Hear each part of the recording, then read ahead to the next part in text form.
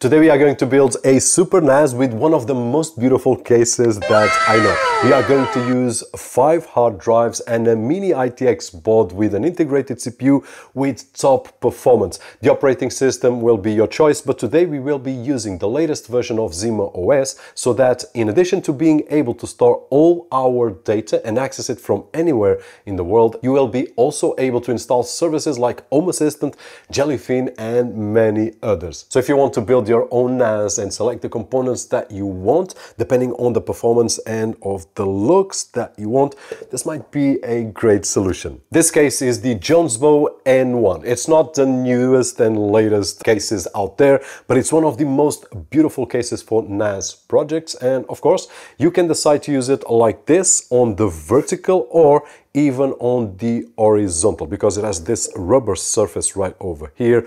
Personally, I prefer to use it like this vertically. In my opinion, just looks awesome. And if we put it in a really nice corner, it doesn't even look that it's a computer. The motherboard that we will use is the Minisforum BD790i X3D, a mini ITX form factor with an AMD Ryzen 9 7945H X3D CPU already integrated on the board, which means that we only need to worry about RAM and the SSD for the operating system. The board is really cool and affordable considering its price and the performance of the CPU that already comes built in. The largest heatsink that you see here in the center is the CPU heatsink, and we will also install a proper fan.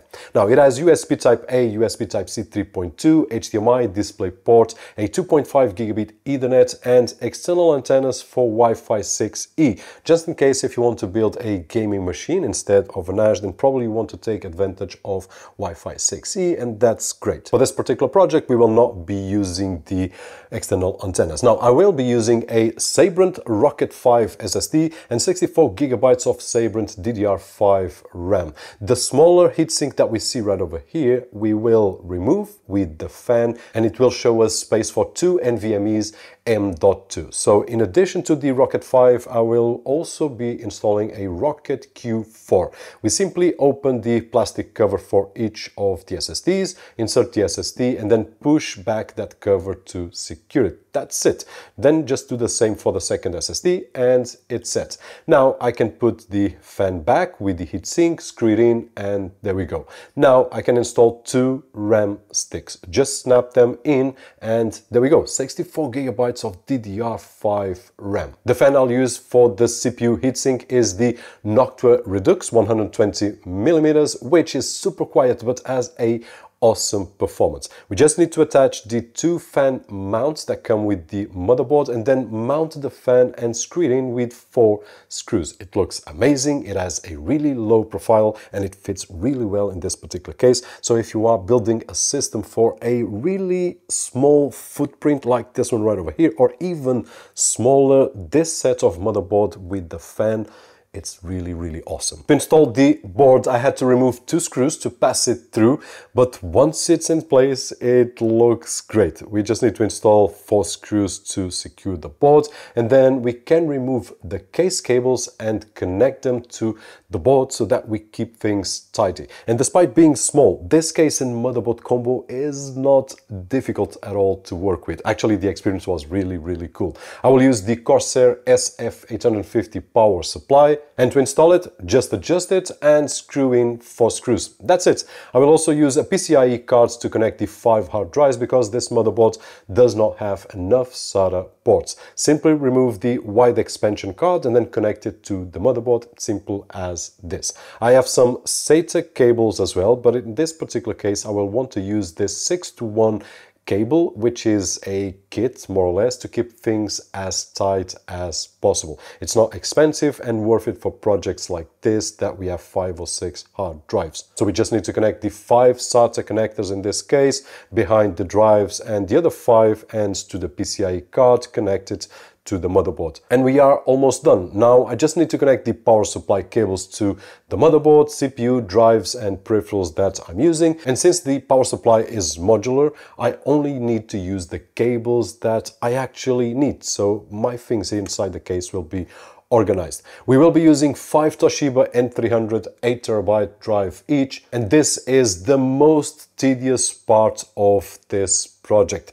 Installing 4 screws with anti-vibration mounts on each drive. This was the part where I spent most of the time on this build, but believe me, it's worth it because each drive has protection and a rubber handle, making it easy to insert and remove drives from this NAS after finishing. And once we finish, it looks perfect, but I don't want to do this task again because putting those 4 screws with the rubbers and then plus the rubber handle, but it works great because if I want to remove a drive, I just need to pull it and then insert it back when I need. It will slide in with the supports that we have installed. And now it looks like we are done. The case looks really awesome, even being open. Now we just need to close the case with this lid right over here. We just need to put it on the top, let it slide on and remove any cables that might be in the way, which was my case. And it's finished. It looks really awesome. And if we put this somewhere else that it's not a desk, it even looks like something else that it's not a computer. And it's not, it's a super NAS. Now the operating system, we can select anything that we want, True NAS, Unraid, Proxmox or anything else. Today we are going to use Zima OS and its latest version. So we just need to go to our friend Google, go to the official Zima OS page and download it. Then we will use any tool like Balena Etcher to create the USB installation. So we just need to insert a USB stick and create the installation USB, which will take about 2 minutes or so. Now remove the USB drive from the computer that you are using, insert it here in the NAS and press the delete once we press the turn on button. So we can choose the boot disk, which at this moment it will be the USB that we want to boot to install the operating system Zima OS, but we will also need to disable the secure boot, which will happen on most recent motherboards. You just need to search on the security tab and don't forget this step because it's important so that we can install the operating system. Then we just need to save and restart and it will boot into Zima OS installation menu. Now we have installed here several times, so it's as simple as following the menus, and once finished it will restart. And when it restarts you will see a series of code lines on the screen, and since this is a Philips Brilliance 5K that I'm using at this moment, the text looks really tiny, which is an overkill because I don't even need a display. The only thing that I will require from the display is to check out the IP address that my machine has, but if I don't have a screen plugged in, I can just check that on my router and that's it. So the display is overkill, but it's not overkill to be on my setup right over there with the Mac Mini M4 Pro. Now let's go to any of the computers that we have on our network. Let's put in the IP that we just copied from the screen or from our router and access the Zima OS setup page. You just need to create an account and in a few minutes you're in the dashboard where you can manage your drives and now you want to organize them. In addition to using it as a NAS, you can install services or applications, and there are so many apps ready to install with just one click, which is really cool. Here I did install Home Assistant and Jellyfin in about 2 or 3 minutes. Both were up and running. But there are so many other apps that we can install that our NAS system doesn't have to be a 2002 system that we only used for storage and keeping our data safe and a way to have our personal cloud. We can do so many things. Home Assistant and Jellyfin are just 2, but there are so many apps that we can take advantage for our smart home, for our entertainment, and a lot more tasks, some of them which we have covered here on the channel. So it's more than a storage solution, it's more